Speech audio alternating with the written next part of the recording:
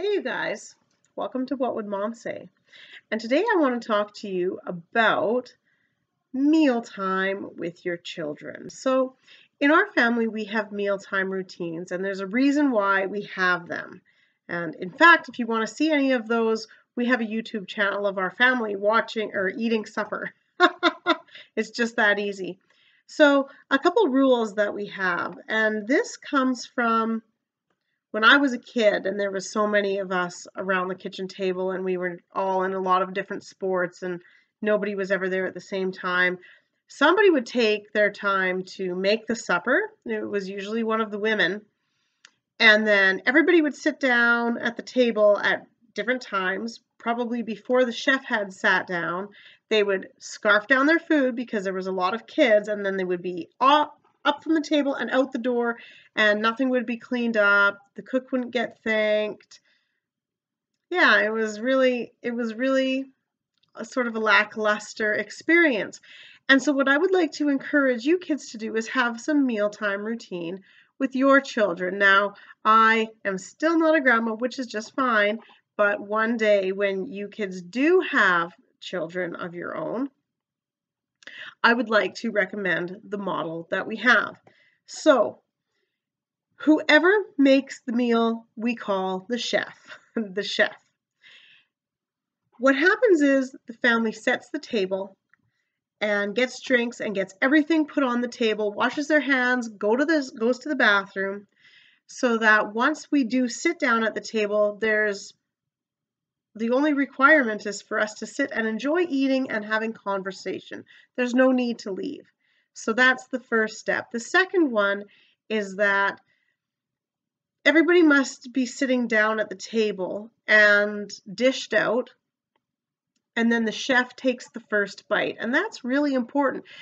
If you were going to a restaurant, you would probably wait for everybody at the table to be served. And the beautiful thing about restaurants is that people sit down and they get served at the same time. So they're sitting there, they're enjoying their drinks, they're enjoying conversation, the server brings the meals, everybody eats at the same time. Sort of the same thing in your house or in our house, and I'm hoping in your house, is that the chef takes the first bite, and we don't eat until everybody serves. So everybody serves, the chef takes the first bite. Now, the other thing that we do is we always have a moment of gratitude prior to eating. And so sometimes that looks like a set prayer or a song. Sometimes it's a go around the table and say what we're grateful for during the day. That opens up a lot of conversation, but we always somehow give thanks or gratitude for the meal. All right? So if you're going around the table, then usually the chef will take the first bite and then you have gratitude through the whole meal. Or if you're doing a set prayer, then you pray and then the chef takes the first bite. Once the chef takes the first bite, that's an indication to everybody else at the table that they're welcome to begin consuming the meal. And that's cool. One of the other things is that everybody stays at the table until the last person is finished eating, which is hard for lots of people. So it teaches kids that they are allowed to make conversation, and they do, and they tell you all sorts of things. It also encourages children just to learn to sit and enjoy each other's company.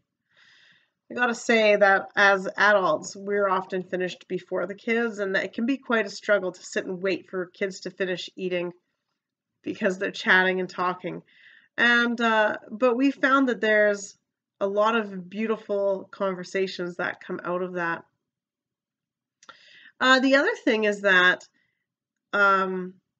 then we clear the table together as a group, and the kitchen gets cleaned really quickly.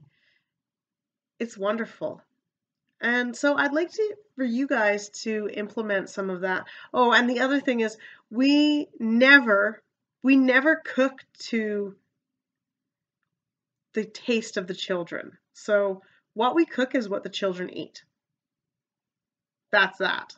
There's usually some kind of like a bread or a rice or something plain that anybody would enjoy, but we we make whatever we're going to be eating, and that's what the children are offered. We're not making separate meals for separate people. Forget that, especially not in a family. And I encourage you guys to, avoid starting to cook to taste. Otherwise, yeah, you're going to lose your minds later when trying to decide what to eat becomes a bit of a chore as the main chef in the house. And so I think that that's about all I have to say about that. I know that our meal times are a lot of fun. I might put a link to our channel. It's called World Championship Slowest Eaters Competition. And all it is our family from start to finish sitting around the table, and you can see the routine in there. So you guys, that's all I have to say about that. Make yourselves a mealtime routine. Maybe even if you don't have children, it would be good if, as a couple, you wait till the chef takes the first bite. Same thing at dessert. You wait till the person who served the dessert is sitting down and eating, and it just shows respect and appreciation and gratitude, and it's lovely, and I love you, and you're brilliant, and that's all I have to say. Have a great day. I hope you guys enjoy every bite of delicious food you take together. Mwah! Love you.